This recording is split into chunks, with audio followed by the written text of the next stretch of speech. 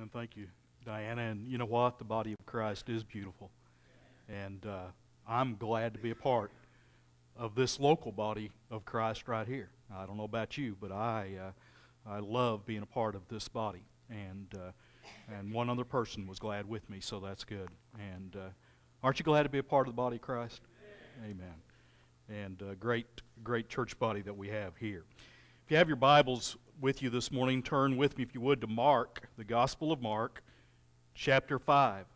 Mark chapter 5. In a moment, we'll begin reading with verse 1. But I want to tell you about the couple of boys who, on the outskirts of town, there was this big old pecan tree by the cemetery fence. And one day, the boys filled up a bucket full of nuts, and they sat down by the tree, out of sight, and they began dividing the nuts. Several of the nuts were dropped on the ground and rolled down toward the fence. While they were dividing the nuts, they were saying, one for you, one for me. One for you, one for me. Well, another little boy came riding along the road on his bicycle, and he passed, and he thought he heard voices from inside the cemetery. And he slowed down by the tree, or he slowed down to investigate, and sure enough, he heard, one for you, one for me. One for you, one for me. And he just knew what it was. Oh my, he shuddered. It's Satan and St. Peter dividing the souls at the cemetery. He jumped back on his bike and he rode off. Just around the bend, he met an old man with a cane that was hobbling along. Come here, quick, said the boy. You won't believe what I heard. Satan and St. Peter are down at the cemetery dividing up the souls. The man said, beat it, kid. Can't you see it's hard for me to walk? But the boy insisted. And so the man hobbled to the cemetery, and standing by the fence, they heard, one for you, one for me, one for you, one for me. The old man whispered, boy, you've been telling the truth. Let's see if we can see the devil himself. So shaken with fear, they peered through the fence, yet they were still unable to see anything. The old man and the boy, they gripped the wrought iron bars of the fence tighter and tighter as they tried to get a glimpse of Satan. At last they heard, one for you, one for me, and one last one for you. That's all. Now let's go get those nuts by the fence and we'll be done.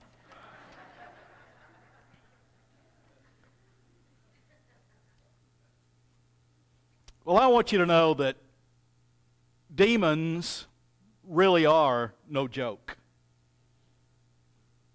There really are demons. And as we look at this passage today, we're going to examine Jesus' remarkable power over demons. You may recall, if you were here last week, that last week Jesus said to the disciples, let us go over to the other side, speaking of the other side of the Sea of Galilee. And you recall, probably, if you weren't too asleep during this time last week, that they went through a storm. And there was this terrible storm that they went through as they went across the Sea of Galilee. And now, after they experiencing another type of storm. After they experienced the meteorological storm, now they are going to experience another storm, and it's a storm that's raging inside of a disturbed man. Let's read about it today. We're going to pick up with the first verse of the 5th chapter. We're going to read through the 20th verse, so it's quite a bit of reading, so let's get to it. And it says, and they came over unto the other side of the sea, unto the country of the Gadarenes. And when he was come out of the ship, immediately there met him out of the tombs a man with an unclean spirit, who had his dwelling among the tombs, and no man could bind him, no, not with chains, because that he had been often bound with fetters and chains, and the chains had been plucked asunder by him, and the fetters broken in pieces. Neither could any man tame him. And always, night and day, he was in the mountains and in the tombs, crying and cutting himself with stones. And when he saw Jesus afar off, he ran and worshipped him, and cried with a loud voice and said, What have I to do with thee, Jesus, thou Son of the Most High God? I adjure thee by God that thou torment me not. For he said unto him, Come out of the man, thou unclean spirit. And he asked him, What is thy name? And he answered, saying, My name is Legion, for we are many. And he besought him much that he would not send him away out of the country. Now there were there nigh unto the mountains a great herd of swine feeding. And all the devils besought him, saying, Send us into the swine, that we may enter into them. And forthwith Jesus gave them leave, and the unclean spirits went out and entered into the swine, and the herd ran violently down a steep place into the sea. They were about 2,000, and were choked in the sea.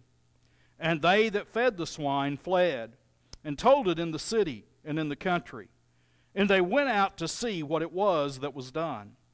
And they came to Jesus, and see him that was possessed with the devil, and had the legion, sitting and clothed, and in his right mind. And they were afraid.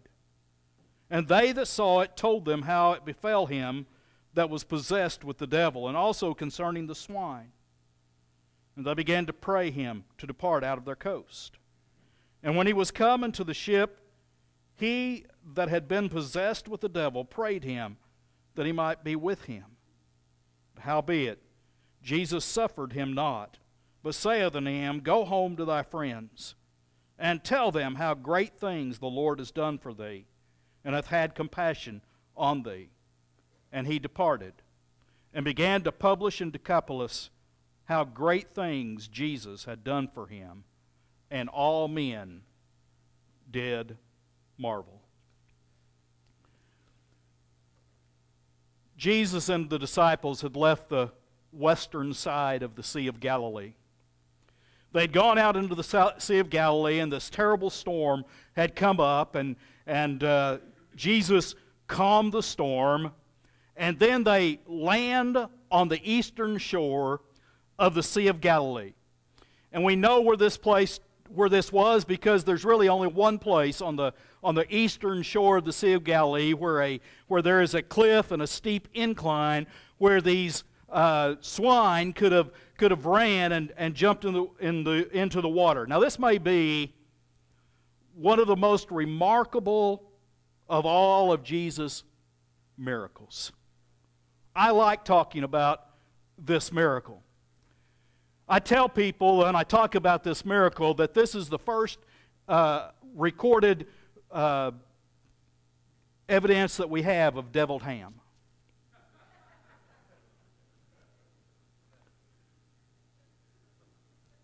If you think that's bad, it's getting ready to get worse. Not only do we find that, but we find that this demon went out of this man into the pigs, and they ran down the side of the hill and did a perfect swine dive right into the Sea of Galilee. I guess you could say that they committed suicide. Okay, that's enough. I won't do any more of that.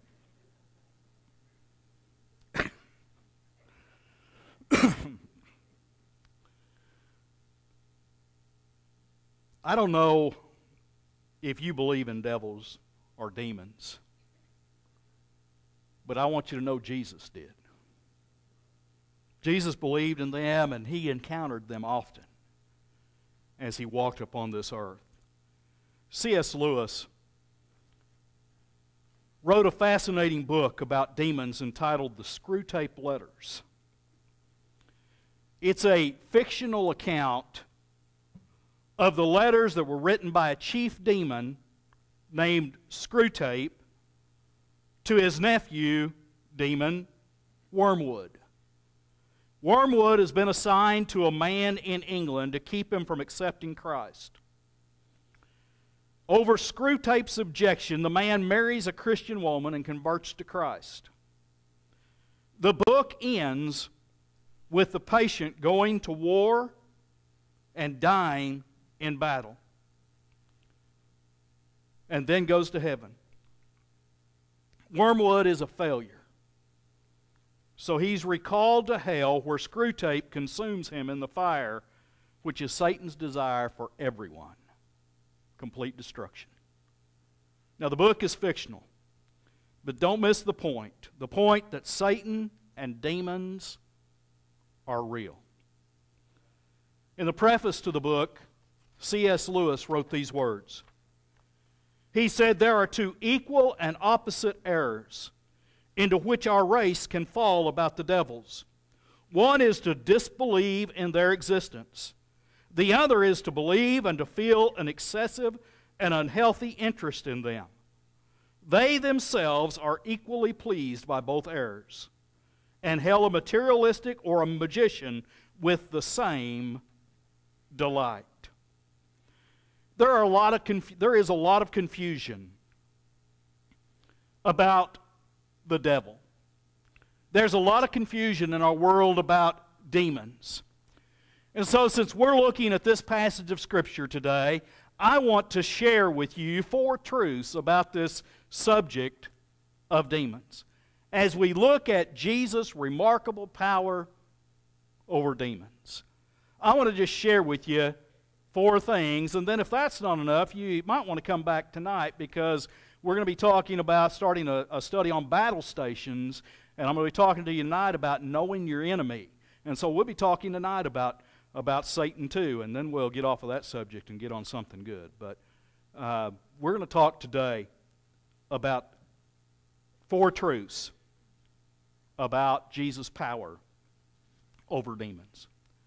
The first thing that I want you to know today, as we think about this, is that demons are fallen angels who carry out the strategy of Satan.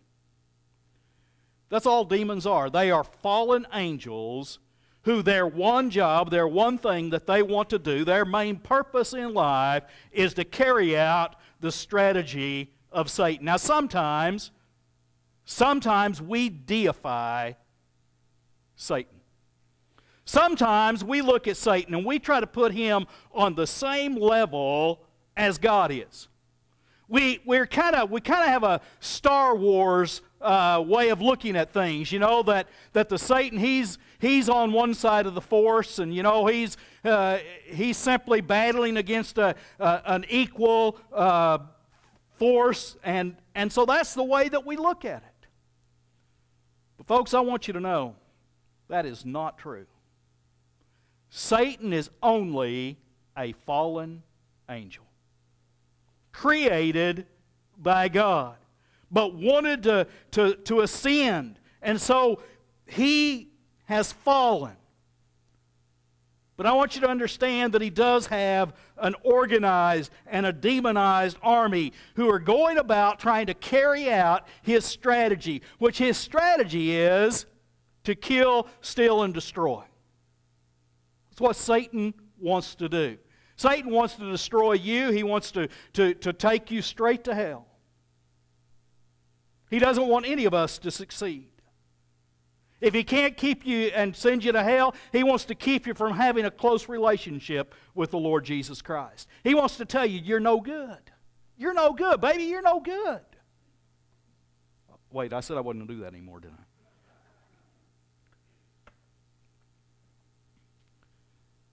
If you want to know about Lucifer's fall, it's found in Isaiah chapter 14. But let me just tell you who Lucifer was.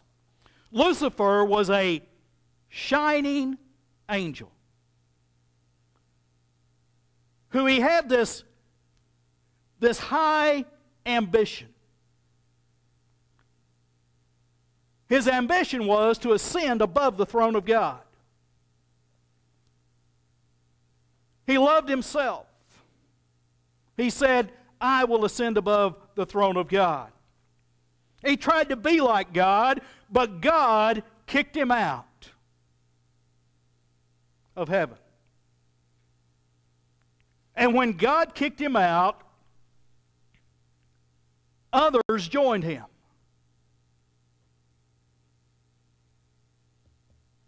Now, something else you need to know about him. Satan is a fallen angel, but he still has access to the throne of God to accuse you and to accuse me. If you go back to the book of Job, you remember one day Satan was walking before God, and God said, have you considered my servant Job? He serves me. And you remember Satan says, no, well, the only reason he does it is because you bless him. If you took away all the blessings from him, he would curse you to your face. And God gave him permission to take away all that Job had. And yet Job never did curse God. Well, Revelation tells us that Lucifer and his angels are going to be cast down further and further. In Revelation chapter 12, verse 9, it says, and the great dragon was cast out, that old serpent called the devil and Satan, which deceiveth the whole world. He was cast out into the earth, and his angels were cast out with him. I'm telling you, he's going down, down, down. He wanted to go up, but he's going down. Now you may wonder, you may be sitting there today wondering, well, why doesn't God just do away with the devil? I mean, God's more powerful than Satan, right? Why can't he just do away with him? Why can't he just... Let me tell you something. God has a plan. Because it says in Matthew 25:41 that he's going to put all of them. It says, then shall he say unto them on the left hand, depart from me, ye are cursed, into everlasting fire, prepared for the devil and his angels. God's got a plan. And his plan is to save you. His plan is for you to have a relationship with him. Let me tell you something. Hell was not created for human habitation. Hell was created for the devil. But the devil knows one day he's going to be there for all eternity. And he wants to take as many people as he can with him. And so that's what he's striving to do. Now, let me share with you the second thing. The term demon possession isn't found in the original language of the New Testament. The question always comes up, can a Christian be demon possessed? Can a Christian be demon possessed? Well, if you were to study the word possession in the original language, in the Greek, you will find that it is an invention of the translators. When they translated from the original Greek and translated into English, they had to find a way to use the word and something that we would understand. And so they used the word demon possessed. But the Greek word is the word damazume, which means demonized. Demonized. Friends, let me tell you something. Every one of us, including believers, is the target of some kind of demonic influence. Did you know that? You are the target. Every one of us has some kind of demonic influence on our lives. Do you believe that? Dr. Ray Stedman, he wrote about it. He said, the New Testament never actually uses the term demon possession. It is a term which has been invented, but it may not be very accurate. The word in Scripture is always demonized, whether it means possession or control or influence. This is the word which is used. We have read into it the idea of demon possession, but I do not think it wise to use it because it is not used in Scripture. It is evident there are various stages and degrees to which demons, evil spirits, can affect or control human beings. So my friend, let me just say this to you today. Don't waste your time trying to distinguish whether you can be demon-possessed or not. Instead of think in the terms of how much demonic control you are under. And that brings us to the third truth. The third truth that I want you to look at. What are some signs of destructive demonic control? What are some signs? Some people that will tell you that all sickness, all disease, all mental illness is produced by the devil. I want you to notice that Jesus made a distinction.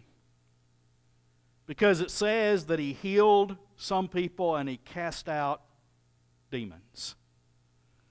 There are some people that say if you're sick, it's because of sin. It's because you're influenced by the devil.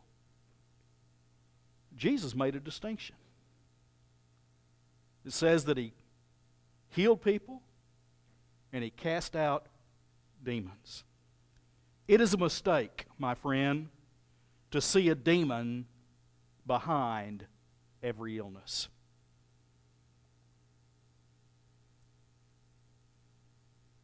In our scripture, this man who seemed to be possessed by a devil, there are several symptoms that are mentioned. It's not all the symptoms, but I want you to look at 4 because we see these symptoms today as well in people who are influenced by demons. Number 1, the first thing that you see in this man is sexual perversion. Sexual perversion. Luke tells us, if you were to turn over to Luke chapter 8, verse 27, in his account of this same story, Luke tells us that this man ran around naked. Let me just read it to you. And when he went forth to land, the man met him out of the city, a certain man which had devils long time, and wear no clothes, neither abode in any house, but in the tombs. So here was this man that we would call demon-possessed, I guess, demon-influenced, had legions of demons. And so he's running around in this place where the tombs are without any clothes on. He would be what we would term today an exhibitionist. Friends, I don't know if you know this or not, but our society is saturated with sex. There's not a television program that I know of that you can turn on and you're not going to get some little innuendo about sex. I've even seen it on Fox News, for those of you who are Fox News lovers. There's not much you can do today that it's not there. Today, people are identified by their sexual behavior.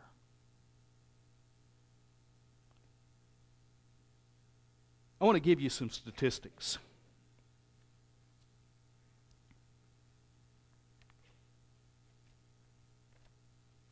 Did you know that 12% of the websites are pornography? 12% of all, however many websites there are in the world, 12% of them are pornography. Did you know that 40 million Americans view porn at least once a month online? Did you know that 1 out of 3 of those 40 million are women? Did you know that 70% of those that are 18 to 24 visit every single month? Did you know that the average age that a child sees porn is 11 years old? Doesn't that break your heart? Pornography is a $4.9 billion revenue a year. Folks, listen, we are saturated. We are saturated with sexual addiction, with deviant behavior, with pornography, and those are some of the deadliest tools that Satan has. Let me state this clearly as I can. Sex is a wonderful thing, but it should only be within the bonds of a marriage of a man and a woman, period. Over in Hebrews chapter 13, verse 4, it says, marriage is honorable in all, and the bed undefiled. But whoremongers and adulterers God will judge. Listen, Satan wants to take what is normal, and he wants to pervert it. And that is exactly what he's doing with sex. Not only was there sexual perversion, but the second thing we find in this man is that he had an obsession with death. Look over at Mark 5:3 with me. It says he had his dwelling among the tombs, and no man could bind him, no, not with chains. Here was a man who felt more at home in the tombs than he did with living people. And so he had made that his home out there. Listen, sometimes a morbid obsession with death and dying can be evidence of demonic control. You know, there are some people who believe that they can contact the dead. There are some people who have gotten mixed up with all kinds of things, Ouija boards and all of those things, thinking that they can talk to people that have died. Let me just say this to you. That is an invitation to allow demons to control your thoughts. Don't mess with that stuff. Here's the third thing that we find in this man. He had a violent behavior. Violent behavior. That's a third sign. If you look in Mark 5:4, it says, because that he had been often bound with fetters and chains, and the chains had been plucked asunder by him, and the fetters broken in pieces, and neither could any man tame him. Let me ask you a question. What makes people shoot innocent people? What makes people go into movie theaters and start shooting? What makes them go into schools or workplaces and start shooting? I know what you want to say. You want to say, well, they're just crazy. Let me tell you something. That's too easy to say that they're crazy. There's more to it. that I'm just being crazy. I'll tell you what the problem is. The problem is that have demon are influencing their actions. Jesus said in John 8:44, "You're of your father, the devil, and the lust of your father you will do. He was a murderer from the beginning, and abode not in the truth, because there is no truth in him. When he speaketh a lie, he speaketh of his own, for he is a liar and the father of it." Let me tell you, Satan comes to kill, steal, and destroy. He wants to destroy everything that you're about. He wants to steal everything that you love. He wants to steal your family. And if he could, he would want to kill you. Now here's the fourth thing that we find out about this man.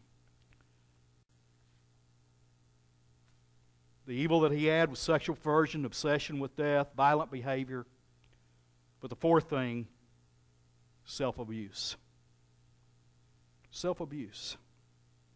Notice Mark 5:6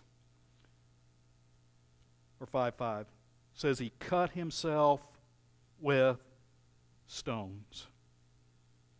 I'm telling you, if you don't know, there is an epidemic among teenagers today and young adults.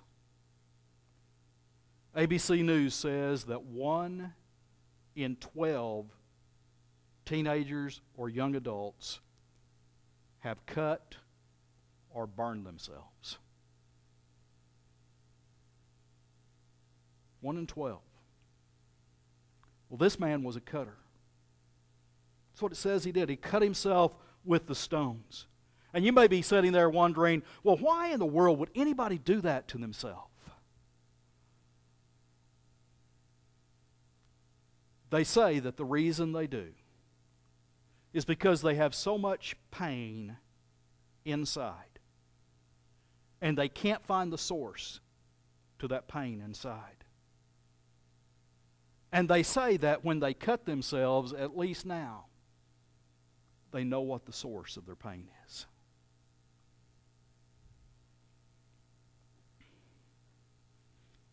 Did you know that 4 times more females than males cut and burn themselves? But did you know that 4 times more males than females commit suicide?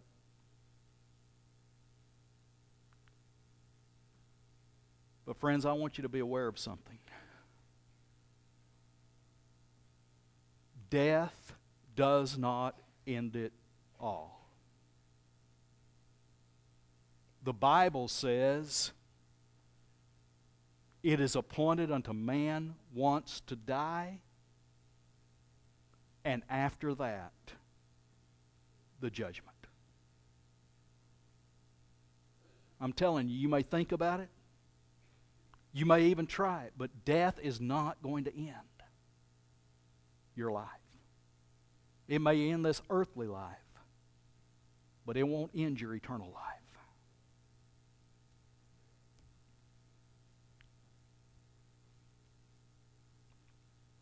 Did you know that the reason the pigs committed suicide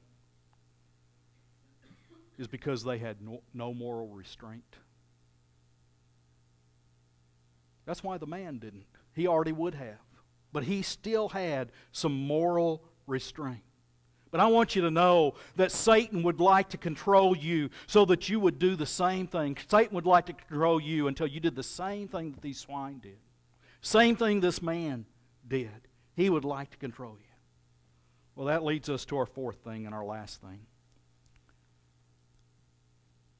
Jesus can deliver you from demonic control. Jesus said that He came to give life and to give it to you abundantly. He said He wants you to live to the fullest. You may think today, well, there's no hope. Everything's bad in my life. But I want you to notice the change that was made in this man. If you got your Bibles open to Mark 5, I want you to look at verse 15. And they come to Jesus and see him that was possessed with the devil and had the legion, sitting and clothed in his right mind. And they were afraid. They saw him clothed. Here was a man who had walked around naked. Now there's a difference in his life. I want you to understand, this man took 3 steps for help that you ought to take too. First of all, you need to run to Jesus and cry out to him in desperation. This man that has been demon-controlled sees Jesus coming with his disciples in the boat, and he runs down the hill to meet him because he wants. He's at the point where he is desperate.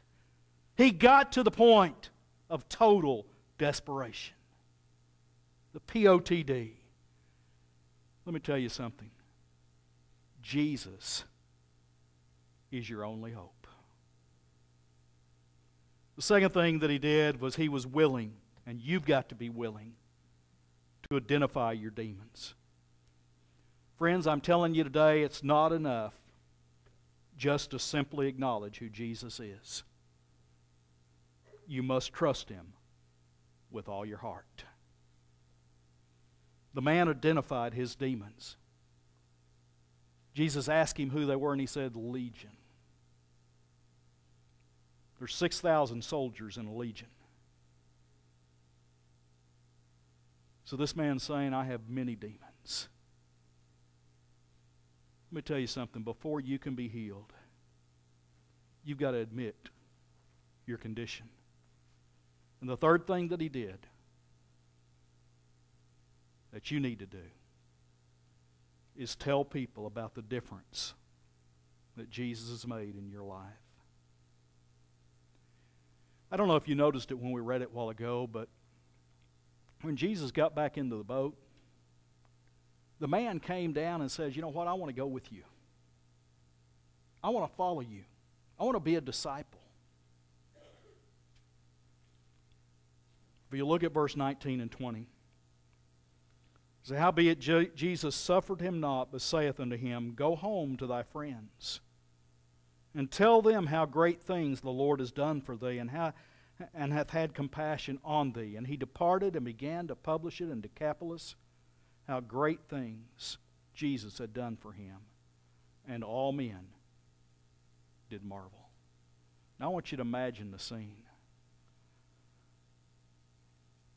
This man had a family.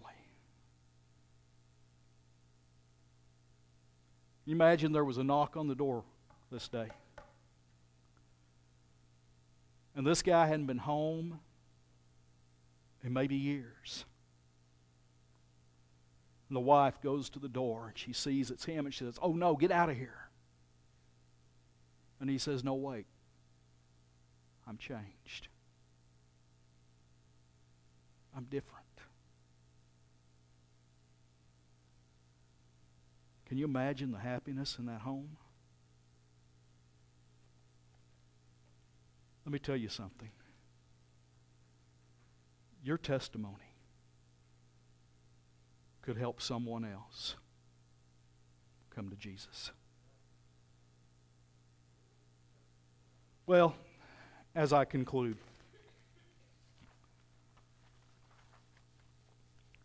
there's a question that keeps coming to my mind. Now that we've studied this story last week and this week, Jesus went to the other side. Why did he go to the other side? Why did he go through the storm to go to the other side? We don't have a record of him doing anything else there. I think the reason that he went to the other side is because he knew this demonic man would be there. And he knew he had a need. And I want you to know today, the reason you are here and the reason Jesus is here is because you have a need, and He wants to meet it. Would you give Him your life? How much demonic control are you under? Listen, every one of us deals with it. Every single one of us.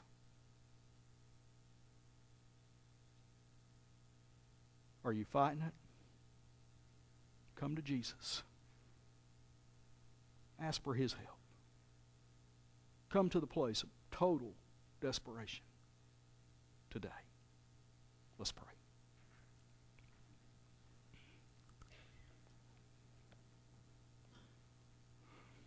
Father, thank you for your word today. And Father, I pray that you'll help us deal with the demons in our lives today. Whatever it is, Father, we'll come to this altar and we'll just lay it out before you. We'll name our demons. Not to the church here, but to you. And then, Father, we'll just let you take control from there. Pray this in Jesus' name. Amen.